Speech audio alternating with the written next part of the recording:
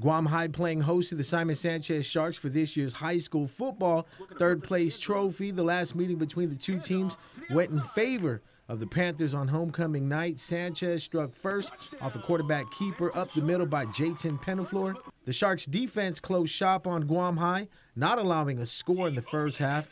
Punt attempt here by Trayvon Jacobs goes deep into Sanchez's territory. Erjan Sanchez picks up the ball and weaves his way through the Panthers' return team, breaking tackles and picking up blocks along the way. Sanchez hits the sidelines and starts making his way towards the end zone. Jacobs gives chase to slow him down as the home team makes the stop short of the touchdown.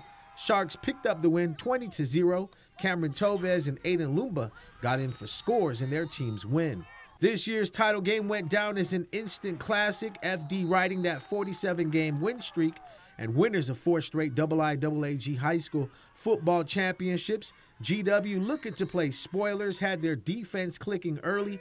All-Island offensive MVP Kian Artero held in check for most of the game. The Maroon and Gold also had some great plays on defense, not allowing the Geckos to get their offense rolling. The big play for the Friars was on defense when cornerback Keikoa Gamboa jumped the route and picked off GW quarterback Enrique Macias, taking the interception to the 2-yard line.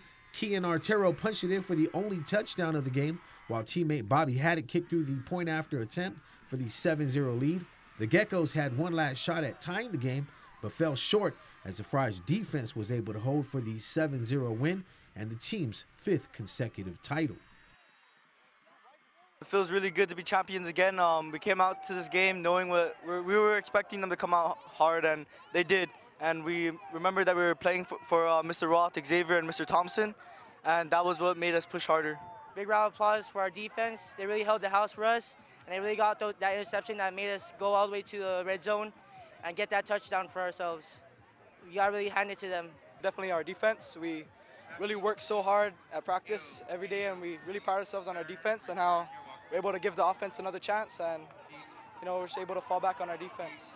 I am so proud of our boys. The coaching staff and I, we worked hard getting these boys focused, getting them disciplined, and they did all the work. From the start of the season to right now, they did all the work. We just came out and taught football. They bled, they sweat, and they cried, and the results are a success. In bowling news, the Guam Senior Bowlers Association monthly senior championship crowned a top seed winner for the 2nd month in a row as tournament leader Liz Longus took 2 straight games from veteran champion Jim Pinala to take the October title. The first game was critical for Longus, having to defeat multi-titleist Pinala, who was among the top senior bowlers on island. Longus won the first game 186-176 and continued by taking advantage of a couple of miscues by Pinala to finally end it 191-157 and claim the title she had tried to win several times this year. The victory placed her in the GSBA Grand Finals in December.